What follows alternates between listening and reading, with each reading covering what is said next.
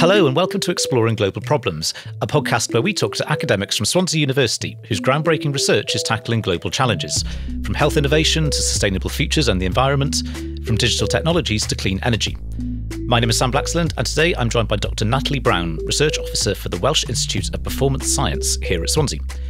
Natalie's research focuses on the menstrual cycle and its effect on participants in physical activity, athlete development and sport performance. Natalie, welcome to Exploring Global Problems. Thanks so much for having me. Before we talk about this in detail, can you just give us an overview of what your research is about? Yeah, so I research into the menstrual cycle, but that's anything from how it might impact girls at school taking part in physical activity, up to elite performance, and anything in between that really as to the influence that might have on exercise, performance, sport. That's kind of my overview of what I'm doing. Great. Now, I'm not an expert in lots of things we do on this show. Actually, I think it's fair to say I'm not an expert on this topic as well. So, if we just take it for a second back to the real fundamentals here, in terms of the menstrual cycle and women having periods, etc., how does it affect the individual, and how can that then sort of have a knock on what you research? So first of all, I think one of the things that does make the research quite difficult, but also great to acknowledge, is everyone has a completely unique and individual experience of the menstrual cycle in their period. So what it's like for one person can be different for another. But I suppose it all relates to the changes in hormones and fluctuating hormones across the menstrual cycle. And those changes in hormones can cause different symptoms, different experiences, which can then impact on anything from, as I've said, I focus on physical activity, but that might also affect mood, it might affect emotions, like attendance at work. There are so many different aspects that just day to day it can interact with. Great. I know probably half of our listeners will understand that question that I've asked, but coming from a mail like this, sometimes it's just useful to get some of the grounding. But you work directly with people here. You work with athletes in particular. So on a practical level, tell us about this. How do you do it? So when I'm working with more kind of elite athletes, when we're thinking about performance and really kind of optimizing performance within a sporting setting, first of all, it's around understanding what that individual's experience is. So what symptoms are associated at what time across the menstrual cycle. See, the menstrual cycle can be, a normal cycle is anything from 21 to 35 days. And again, that changes from individual to individual. So working out what that length is. And then starting to look at, okay, what factors does that individual experience, that athlete experience, and therefore actually how can we then mitigate, manage, reduce any negative impacts on performance. But the flip side of that for me is also actually how do we maximise the positive aspects? So there's times throughout the menstrual cycle, estrogen, for example, when that's high, can actually make individual athletes feel more confident, more energetic, more motivated. So actually, how do we also really harness that and use that in their advantage as well? Interesting. So yeah, that talking about the positives, I suppose that's not what a lot of people associate when we talk about this. You know, you said symptoms. I think a lot of people's default will be to pain, lethargy. I don't know, what might we be thinking about? Yeah, so definitely, and I suppose that's one reason I brought that up is we straight away associate the menstrual cycle with it being negative. It's inconvenience like the actual bleeding, and then symptoms tend to be negative. So things like stomach cramps, as you mentioned, maybe feeling tired, having mood swings, just generally that it's a bit harder to do things. It just feels more of an effort. And so there are a lot of the negative symptoms that can, stomach cramps is one of the most common. So for example, if you're about to race at the Olympic Games and you've got really severe stomach cramps, actually that's probably going to have an impact on your performance. So what plans can we put in place to prevent that from happening? It is a big deal, isn't it? I'm for my sins a runner, and I've got lots of friends who are women, and they have to think about these sort of things quite particularly, because there are certain times where it is going to be potentially a lot harder to do physical activity, which just isn't the case for someone like me. Yeah, most definitely. And that's the case for symptoms, but also just the aspect of bleeding. Like, having that thought process of worrying about leaking or, that's just for so many. And again, this isn't just athletes now, this is across the whole pathway in sport and physical activity. A real hindrance almost for taking part is just that distraction or that worry that they're leaking, and how do you manage that? So that in itself, I'd kind of describe as a symptom in impact that has. Tell us about your plans for role models. Oh, that's a good question. I think it actually really varies in terms of role models because, for example, there's elite athletes that have openly spoken about their experiences and said that, you know, they've had to pull out of a competition. We've seen that a lot recently in British athletics, or kind of requesting more support. But equally, trying to almost even have like role models within schools where actually girls are actively helping others or supporting peers and talking. Like that's one big thing for me is actually it's quite a taboo subject still. There's definitely been a shift since I started my research, but it is still a subject that maybe not everyone would be comfortable talking around. So even having role models within like those situations of girls that go, actually or, you know, girls and boys actually, I'm happy talking about it and kind of leading those conversations can have a massive impact. So it's about sort of talking to you, interacting with people kind of across the spectrum. It's not just the elites like we might think of if we're talking about this subject. It's people, across the board. I think so because, you know, eventually, hopefully, it'd be great to have like a shift within that perception in society that actually the menstrual cycle is normal. It's a biological process and it's okay to talk about. And I think sport has a great place to try and change that through like some of the elite level role models that if they're talking openly, again, it inspires others. But equally, just day to day within our normal environments, that also having people talking then can also really create that change in perception and behaviour. Sure. You work with coaches as well, don't you? So not just Yes, necessarily the people directly affected. Tell us about that. Coaches have been really interesting because in a lot of situations, there's been multiple different scenarios. Some coaches have been so open and they're like, well, yes, if it affects performance, then of course I'm going to talk about it. But then in other situations, I've had coaches that are just like, I don't even know how I'd bring that up in conversation. And again, that's whether that's at grassroots level or even Olympic level athletes. When I've spoken to, you know, part of supporting them, of speaking to the athlete and the coach, both of them have been like, I have never, ever had that conversation. Coaches are worried.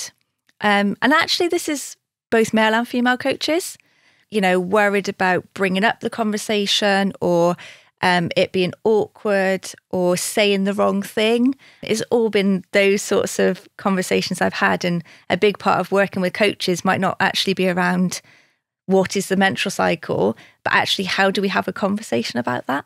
You might not have the answer to this. This might be a bit of a left field question, but is this a particularly British problem, do you think, as well, in that we're a little bit reticent to talk about, you know, private things? I mean, is there any evidence, or have you done any work on sort of the international context and whether this is more discussed in other countries and other scenarios? It's really interesting because I wondered that, but actually I've been doing some work over in Sweden, and that's exactly the same situation. In a famously kind of supposedly open society. Yeah, America again, same situation. Australia, similar situation again. Right.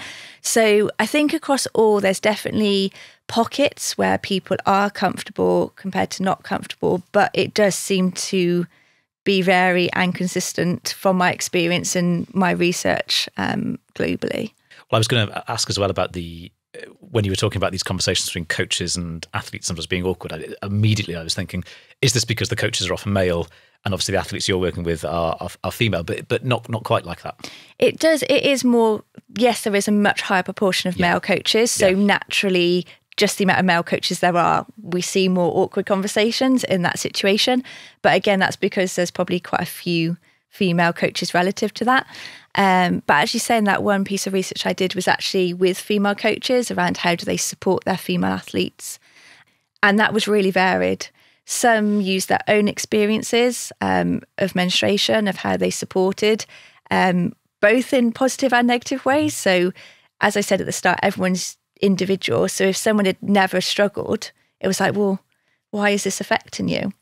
Whereas others that had had a really negative experience was in some ways sometimes over the top of like, we need to consider every little detail of it rather than kind of really adjusting for that individual approach. And in terms of the methodology here, you know, you say you talk to people. Does your research just involve quite a lot of going out and speaking to people, even interviewing them, recording them? Is that how you get a lot of this data, as it were? At the moment, that's kind of... so I started my research I work based at Sport Wales. I was working with a group of kind of athletes there, and we kind of felt we wanted to experience and understand a bit more around females in sport and individuals who menstruate in sport. And to start off with, I was just like, actually, if it doesn't affect them, then actually, do we need to provide any more support or any more research in this area?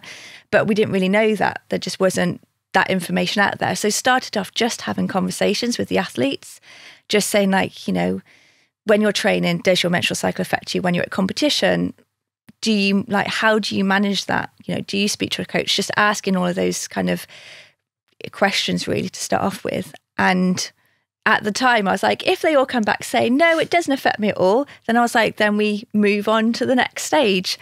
And almost 5 years later, I feel like I'm even further behind where I was then. Because, you know, hopefully, as we're talking about now, it does definitely affect elite athletes, but also affects, you know, individuals at school, taking part in PE and just generally being physically active. So yeah, definitely just having those conversations has been so insightful though. I think it's the sign of good research sometimes, if when you get into it, you realise there's so much more to do and there's more that you can do. Oh yeah, definitely. I feel like, as I said, I'm maybe further back now than when I first started, but with some good progress along the way. One thing you did there was sort of indirectly brought up this issue of terminology as well, because we can talk, as I've just done as well, about women, which sort of feels quite natural and the default thing for me to do. But also, when I was reading up on this and trying to do some research, you know, you do come across this term "people who menstruate" as well. So yeah, I mean, there obviously are some, whether difficulty is the right word, or some sort of some subtleties here that we need to kind of grapple with, isn't there? Yeah, definitely, to acknowledge that not everyone who menstruates might identify as female. So that's sometimes why we do use the terms individuals who menstruate. But as you said, it does feel also quite natural that we're talking about women and girls. But I think it is always great to acknowledge that, as I said, that aspect there that. And of course, and in the vast majority of cases, we are talking about women and girls. So it is still a sort of, it's not an incorrect or untrue thing to do or to say. So yeah, just it's useful to clarify these things. So we've talked quite a lot about what you've done in terms of results and things that you've found out so far. What's the picture looking like? I'll start off with elite athletes, and then I'll go into what that looks like in a school setting, if that's okay. Yeah, because it's really similar but varied at the same time. Starting off with elite athletes, I touched on that actually the menstrual cycle does affect elite athletes, and also to highlight actually that a lot higher percentage of elite athletes actually use hormonal contraceptives to try and manage their menstrual cycle for reasons of reducing those negative symptoms we've discussed, controlling the time of when they've got a bleed. You know, so that's kind of an interesting aspect in itself. So in short, this is the pill basically can regulate your periods much more effectively. Is that the case? The pill is one of many. Yep. So there's different types of hormonal contraceptives that you could use. So that might be the pill. In some instances, it might be like an implant or an IUD, and these can actually, in some, not just only regulate the time in, but can actually stop a period completely, which there's been quite a lot in an area of research that I'm kind of exploring as well at the moment with elite athletes and that aspect of using hormonal contraceptives and not having a period. Actually, the menstrual cycle is a great sign of health, and having a regular menstrual cycle is a super important sign of health. So actually having that regular cycle consistently, obviously taking hormonal contraceptives can kind of reduce that kind of nice extra sign that almost female athletes have over male athletes from an energy perspective. So that's been quite a topical conversation at the moment, and something that there's positives and negatives to both sides really. So the research is kind of growing in that area and really trying to support elite female athletes from an energy deficiency perspective as well. Results from me, from a coach education perspective, have been, we've been investigating whether like providing coach education can actually make a difference, can kind of help with some of these conversations and increase that knowledge and awareness. And from where I was 5 years ago to where I am now, having delivered those sessions and evaluated that as an intervention. It's been great to see the difference that can make just by increasing the confidence. I suppose what we're doing today, understanding different terminology, like what to talk about, actually the symptoms, what can affect, just those bits of details have had quite a big, from my perspective anyway, change on how things look in sport. Very interesting. And yeah, I'm certainly learning a lot as well. But that point there about just improving general health and well-being, there's obviously a broader impact to this research.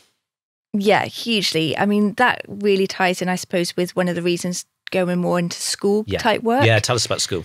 Because at elite level, I was almost, once we've researched it, we were finding that it was the same thing coming through, that yes, the menstrual cycle was having a negative impact on performance. We also saw that actually elite athletes were having a loss of period, loss of menstrual cycle. So therefore, when we were supporting them, it was delivering the same thing over and over again. And as you just mentioned there, not just performance, but actually that can have quite a large impact on a health and wellbeing perspective. We can go down another route of actually how that affects bone health and cardiovascular health. Like there's so many different areas.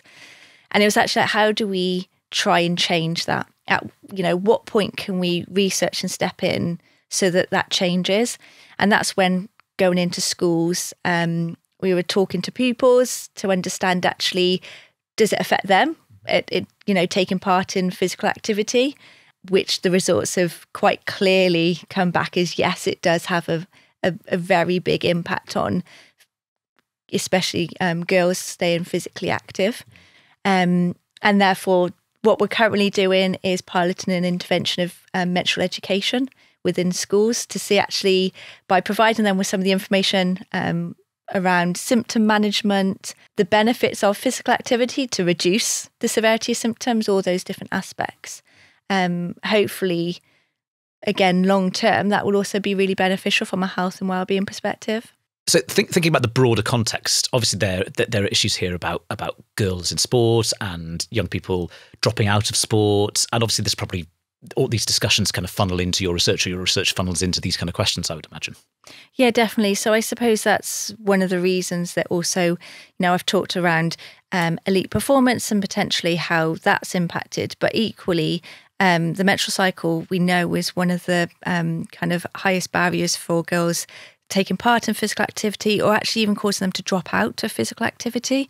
So this is where I suppose we're talking more specifically around actually having a period and the time of bleeding. That's typically associated with actually girls struggling to manage that, or not feeling comfortable being able to actually manage their period in order to be able to be physically active, which I suppose not just the short-term effect of that, but long-term, it can affect kind of habits of like that health and that well-being. The benefits of physical activity are huge. And if there's girls dropping out of sport at a really young age, girls might start their periods as young as 9. That can then really impact longer term behaviours and, how active that they are. So, it's definitely, and that links with providing menstrual education of actually how to manage periods. So for girls, how do you manage them whilst you're physically active, so that hopefully it allows many more to stay within sport, stay active and not drop out.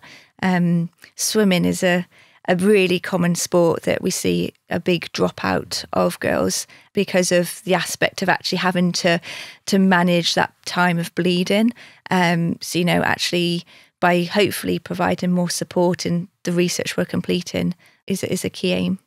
I think we've covered it on this show before, but I can speak from a personal experience for once on this particular episode that physical activity is such a boon. It helps in so many different ways, and also has a kind of indirect impact on things like mental health as well. So it's important work in that sense.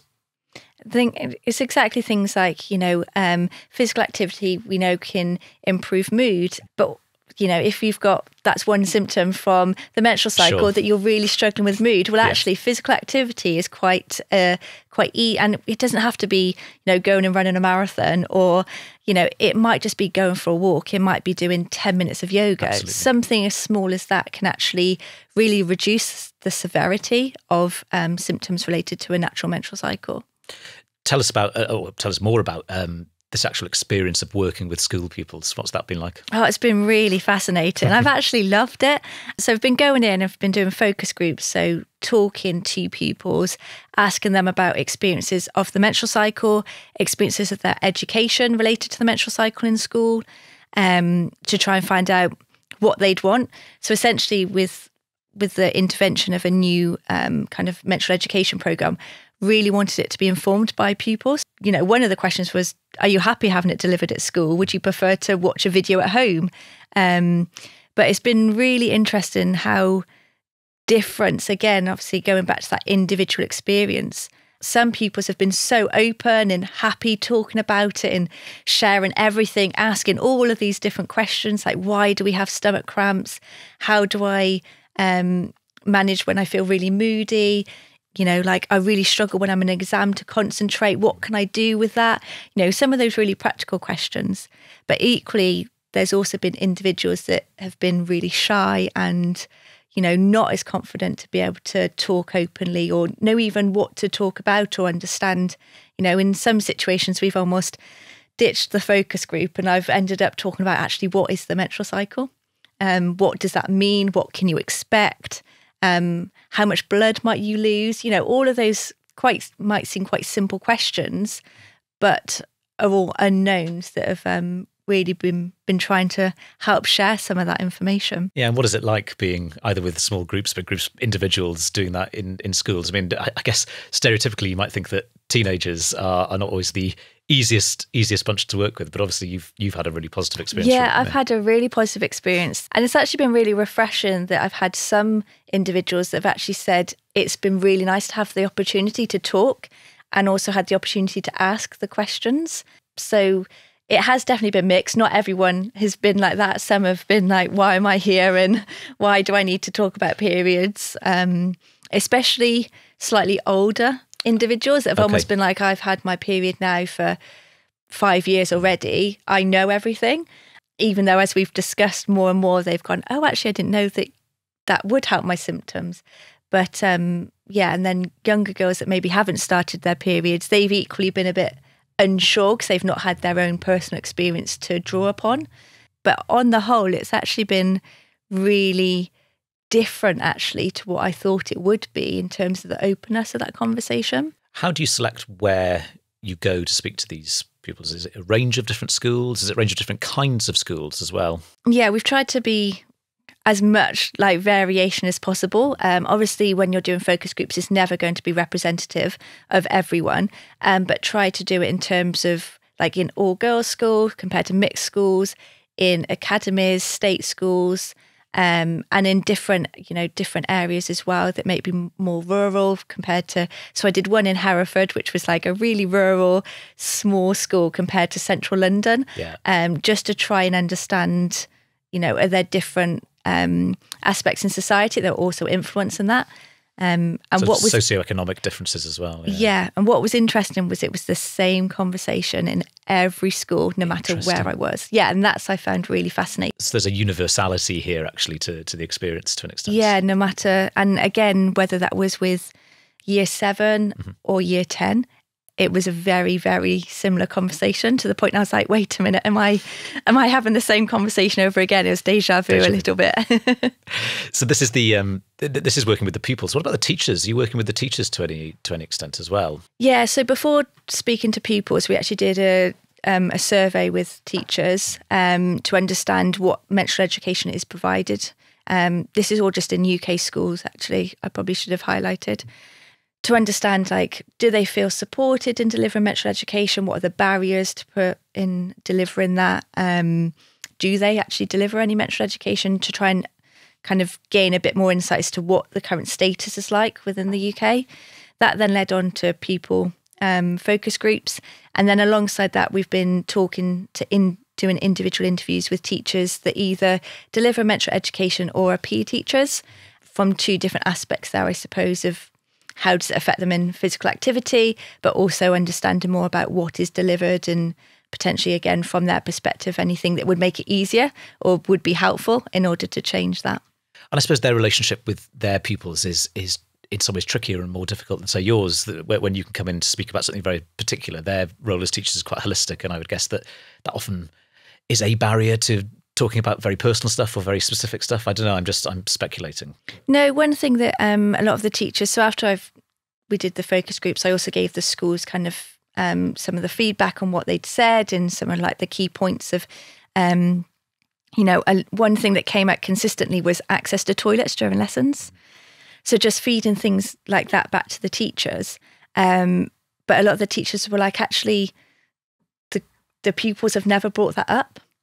So I suppose, as you said, almost being slightly external, slightly separate from that may have also really helped that conversation. And research like this often then feeds, or it can feed, or has the potential to feed into policy and even law changes or whatever. And you are working, I think, are you not, with sort of the Welsh government or UK government? So yeah, tell us about that. So that's been linked more with Sport Wales, okay. I suppose, from a sporting perspective, on the Welsh government and their period dignity plan. So as part of that consultation process, we kind of shared with what we were doing from a Sport Wales perspective. And again, how sport, I think, can also be a helpful platform to try and address some of the maybe kind of lacking of awareness or knowledge, but also actually how we can support that and, as I've said, also help use it to manage some of the symptoms. So that's kind of been one of the pieces of work there.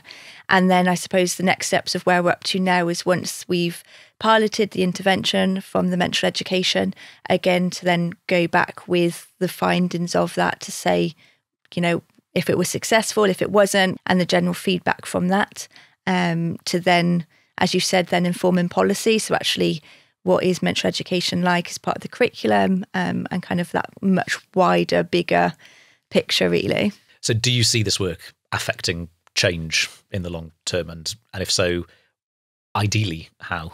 I mean, that was obviously something that I'm definitely working towards. Doing the pilot intervention, first of all, is to try and establish if that is the best way to kind of achieve that.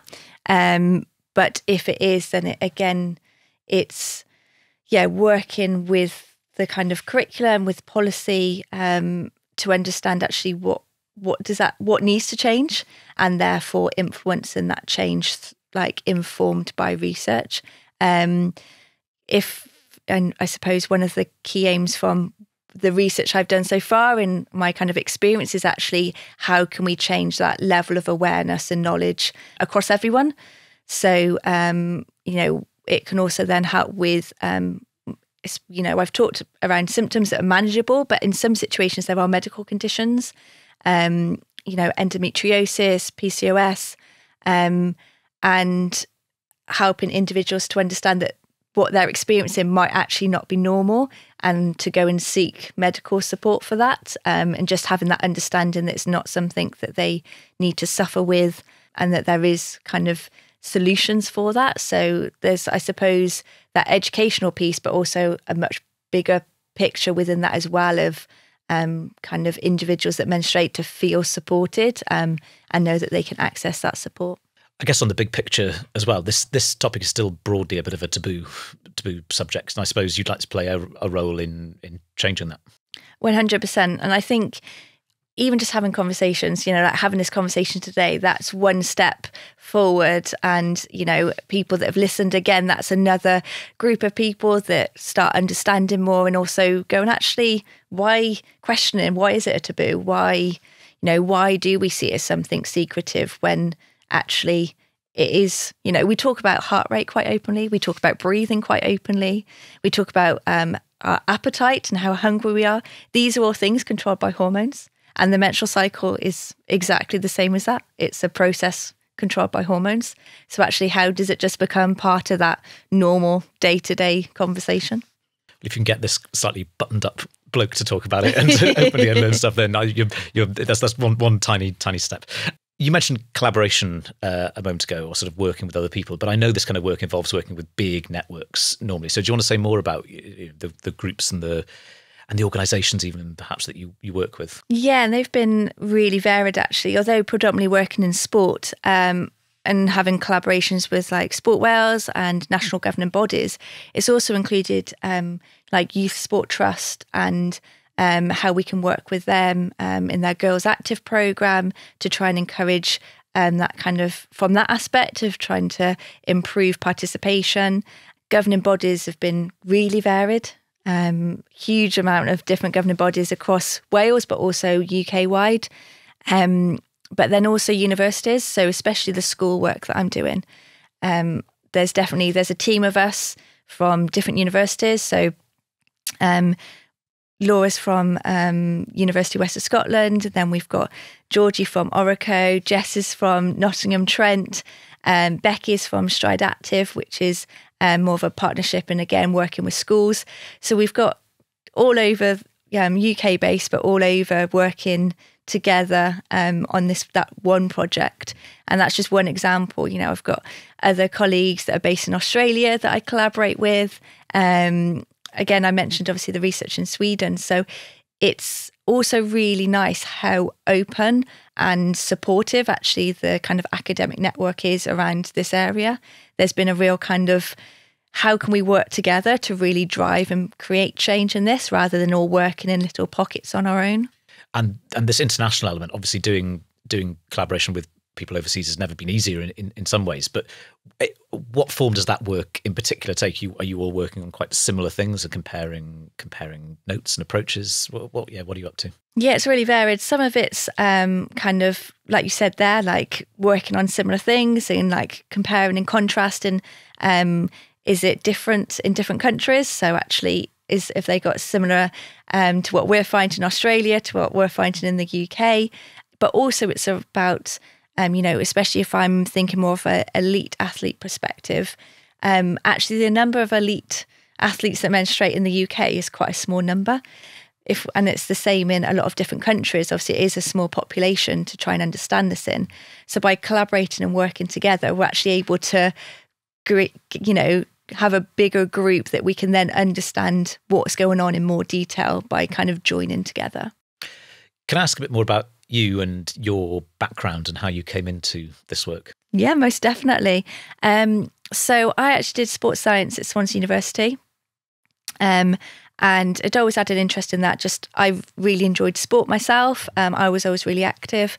And then stayed at Swansea to do a master's degree, which really focused on elite performance and like preparation for competition. That actually led me into working as a sports scientist. So I actually went and worked as a physiologist within swimming, which I loved for 2 years, worked with a team up into the Commonwealth Games, supported them all the way through, which was really great fun, but also identified that I really liked project-based work. So although I was doing day-to-day support, there was also like a lot of projects, a lot of unanswered questions in performance that I was just like, I want to go and find all this out. So went back to do a PhD.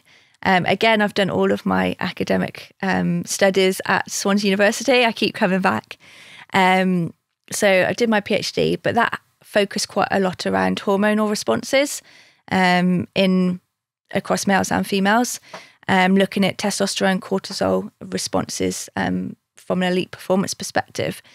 And through that, I started kind of exploring more around actually how does the menstrual cycle fit into these kind of hormonal responses that we're talking about. A lot of research was in males in sports science. When I was trying to kind of write up my PhD, I had this group of female athletes that I was just like, I don't really know how this fits. There's kind of not the research to compare it to. And that really started, I suppose, my interest around hormonal responses, performance in sport, which led me more into kind of that kind of menstrual cycle, female athlete perspective, but also my own experience.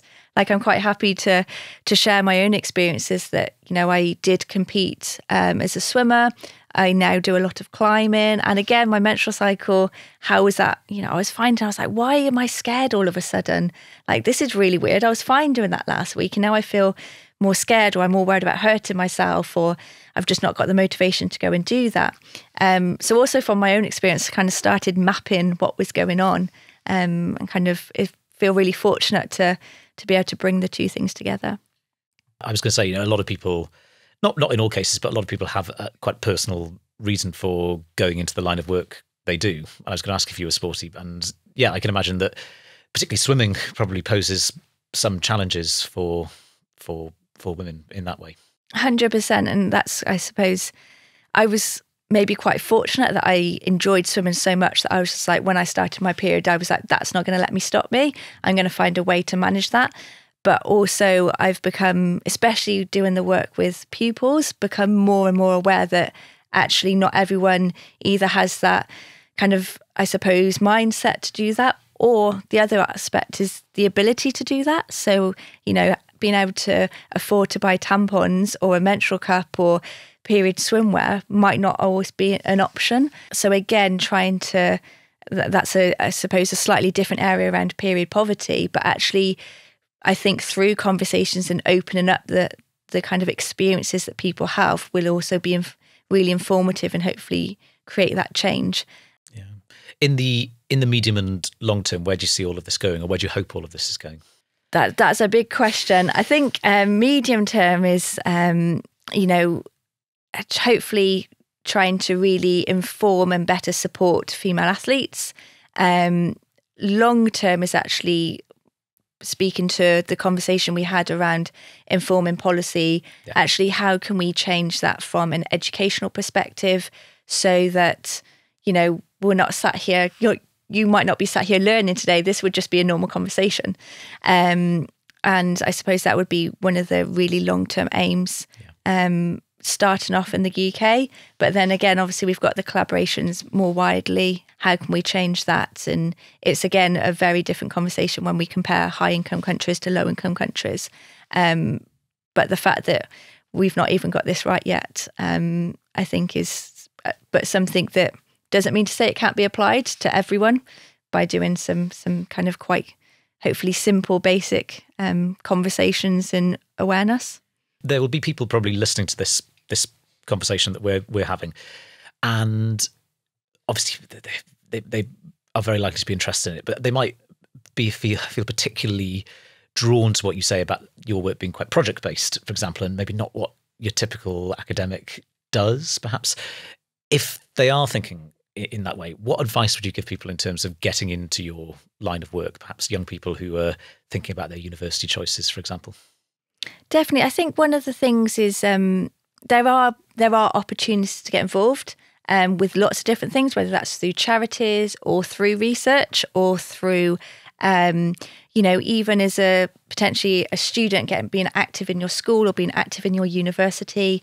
There's more and more kind of information out there as to how you can start promoting conversations or, supporting peers.